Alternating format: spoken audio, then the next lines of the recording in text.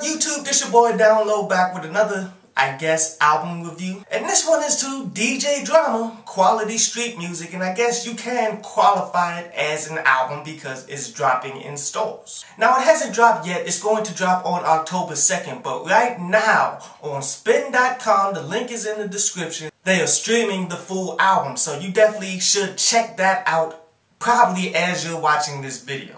And you know, not long ago, DJ Drama dropped what? Third Power and shit, man. You gotta understand how easy it is for these DJs to put this shit out. They could really drop projects like this, man, every 3 months if they really wanted to. Because all it takes is the money to get these people together and sit them down for one track at a time, and you can bust that shit out really quickly. And that shit is fucking dangerous, but as I look through this album, there's some pretty good tracks up on it. That Never Die with Jadakiss, CeeLo, Nipsey Hussle, and Young Jeezy, that was pretty hot. That So Many with Wale, Tyga, and Roscoe Dash, that was pretty damn hot. That Clouds with Rick Ross, Currency, and Pusha T, that was probably the best track on here. But I also did fuck with that My Way with Common and Kendrick Lamar. Overall, there are some damn good tracks on here, and that's basically all it is a bunch of individual tracks put together under one album. In which for me, when that type of shit happens, I always just pick and choose what songs I want and throw away the rest. So when this project does drop, it is definitely worth some downloads off of iTunes. So go ahead, check that one on out, man. But anyway,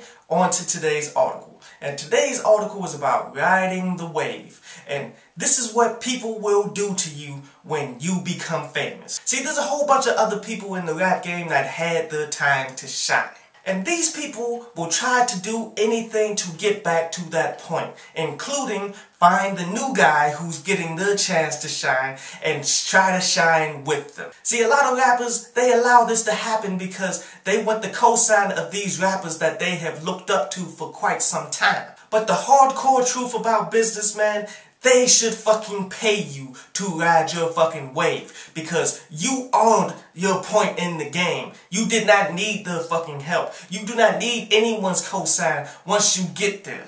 Real talk, when you get there, man, you should have that attitude of, I did this, it was me against the world, I made it happen, and you guys want to come and shine off of me now, y'all gonna have to pay me. When people get so desperate to pull the Snoop Dogg, which is riding other people's waves, they're really not putting out any good music anymore. They're basically focusing on who they can feature with to get their fame. And including them on your shit can reduce the quality of your songs, in which you cannot have happen. So honestly, I believe you should never let anybody ride your fucking wave that isn't putting in the work or isn't paying you for that action.